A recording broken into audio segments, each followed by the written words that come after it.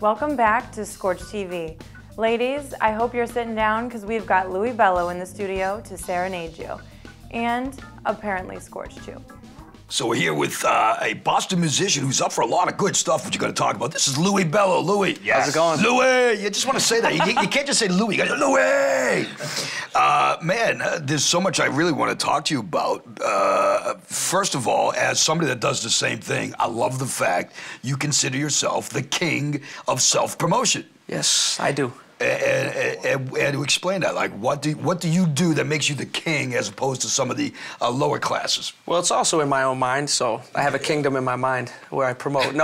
I always am constantly hustling, you know, like everything, whether it's movies, whether it's videos, whether it's writing for other artists. So there's never a day where I'm not doing something that pertains to promoting myself or the people around me, so. A lot of people remember their firsts, you know what I mean? Your first gig you played out. What was the first gig that you actually played out? My first gig. Good, bad, I mean, big, small, good, bad, it doesn't make a difference, just your first gig. Yeah, actually down by, I don't even know if the place is, I forget the name, but it was back when like the new kids and all those guys were doing all their thing, and I did a gig with a few of my buddies at this place down by the waterfront. Down in Boston, and it was a small club, and there was like, you know, 10 other acts went on there. I sang awful. It was like the worst thing I ever did, and it kind of discouraged me a little bit. And when I went home and started thinking about like the atmosphere, there was people cheering for the good acts, you know, not for me. But I said, you know, I want to get there so I have actually more than 2 people in the audience, you know, my mom and dad watching, and actually liking my music. So it was a good and bad experience, but it actually kind of catapulted my career. And you mentioned family, you mentioned your mom and your dad. We were told, well, mention sis, but don't mention sis, because you guys got this brother-sister thing going on. Competitive. Let's leave the name out. Leave that girl's name. The sister, yeah. We'll just say Sissy. Because I have 2 sisters, too. It's funny. So you want to talk about the other sister who's not a musician? Danielle's is that okay? Awesome. Danielle's the best, yeah. Danielle. She's totally not in show business. She's a cook, you know, she's unbelievable. Great Playing person. the role of Louie's musical sister today is his other sister, Danielle. Yes, exactly. No, Lisa's cool. I just decided not to. Oh, jeez, he did it. You dropped the name. I just decided not to bring her today because she kind of tends to take over all the shine. Another time, I'd love to have her and you on the show. Oh, definitely. You got to get her on. Let's talk about the disc. The disc is called, I don't know if you can get this, but Chasing Rainbows is the name of the disc, you know what I mean? So tell us about this. The bar that's on the cover, because king of self-promotion.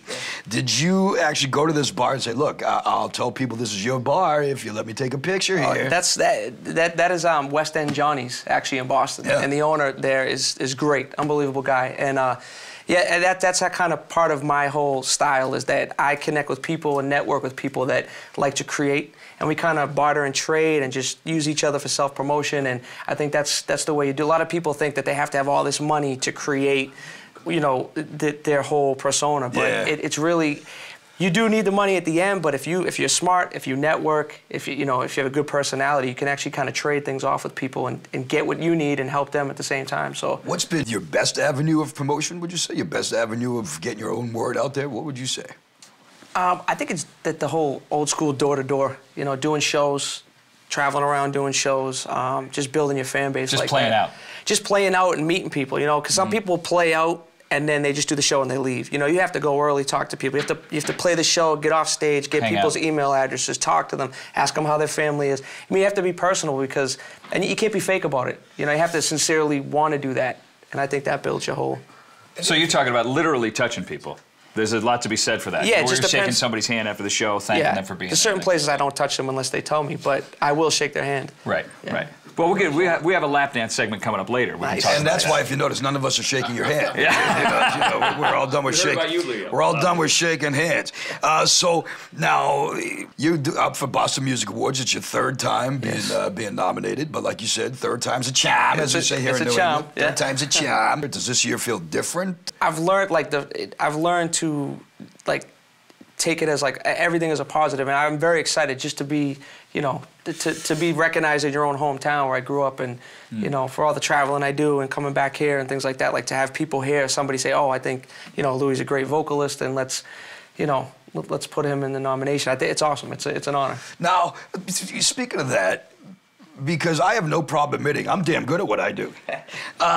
Do you like what you do? Are you proud of what you're doing? Are you happy with your product that you're putting out? Are you happy? I'm very happy. Yeah. I'm we very all joke happy about it, but you're happy with what you're doing. Yeah, because as artists, we put in a lot of time and effort. And when you put that album out or you put that video out, that's your whole life's work into that one project. It's just every year of learning and making mistakes and finding new producers, writing new songs. And when you put it out, I mean, yeah, I'm definitely proud of that. And going back to something you said a little while ago, musicians, a lot of times, they get big. And when a band gets like, buku-mondo big, they're dictated to them is how much time they get to spend with their fans at meet and greets, etc.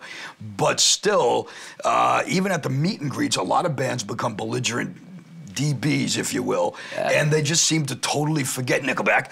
They just seem to totally forget, where they came from. Right. And there's too many bands like that, and that's, you're not. You can tell you won't get like that. No, I don't ever want to get like that. Well, you would like the opportunity to get like that. I would like to, yeah. Like he said that he would be very happy to sell out given the opportunity. Yeah, well, anybody would. Yeah, of course. Look what you're doing. You're sitting on the couch on this show, man. Giving up your $1 million I'm still waiting to sell out. Yes, There's no sellout yet, man. I mean. Now, here's a really good question, and I'd love to talk about the Boston Music Awards again. There's other musicians, Bill Genovitz, John Pauhida, Christian McNeil, and Will Daly, all up for the same Best Male Vocalist category with you. Who would you not mind coming in second to? Any one of them, or somebody in particular?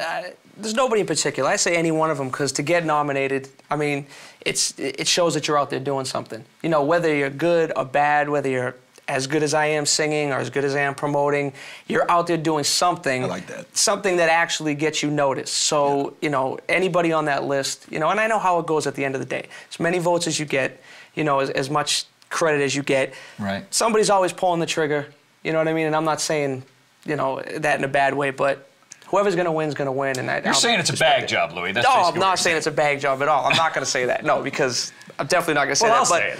I'm just saying that at the end of the day, if you get nominated in that category, any one of us could win, and I'd be fine with that. It's a fun night to go down there and see all your peers and hang out and shake hands. It's the nomination's cool. Married guy, girlfriend, anything like that? I got a girlfriend. Yeah, I was married. I'm looking at your eyes and the lights. Wow, you got some dreamy eyes, man. Oh. He's a handsome devil, isn't he, Scorch? No, his greenish blue eyes are sparkling. They are dreamy, really. So I'm thinking, I'm not even hitting on him. I'm just gonna. Trust me, if I was gonna hit on you, I'd be pulling out my money because that's the only way I ever pick up Pete. Hey, Louie, nice to see you again. Here's that $20 from last time. Here's 20 more for today. But no, I'm looking at you saying, oh, you must be all right with the chicks. Tell us about Chasing Rainbows, because you basically, that's pretty much a life story, you said, huh? Yeah, no, it's a life story. I've been doing this for a long, long time, and Chasing Rainbows was kind of that whole, all of us artists, whether you're a painter, a photographer, a video, your music, you're always chasing after that dream, that end result, and all the problems that come in between in relationships, in life, with work.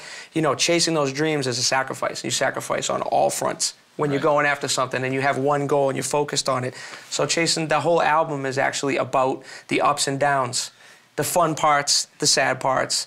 And so I'm really proud of this album because it kind of tells a little bit about my second half of my life going after this dream. Sexy Love. Sexy Love.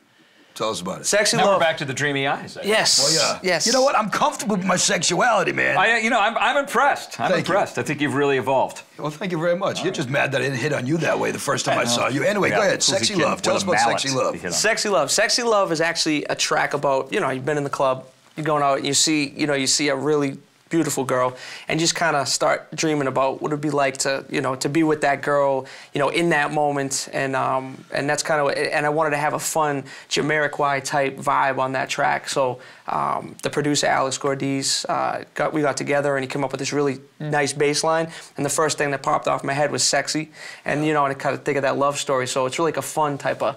And it's like a conceptual disc, like a Zappa disc that tells a story, because the next track after that, after trying to pick up a hot chick at a bar, is called Rich Man. Yes. You know what I mean? So that actually certainly makes it a lot easier. He's like, so I told this hot chick I'm a rich man. Well, and Rich Man's kind of like after you've already, had that chick, or whatever chick. And, you know, it's kind of like a couple years down the line.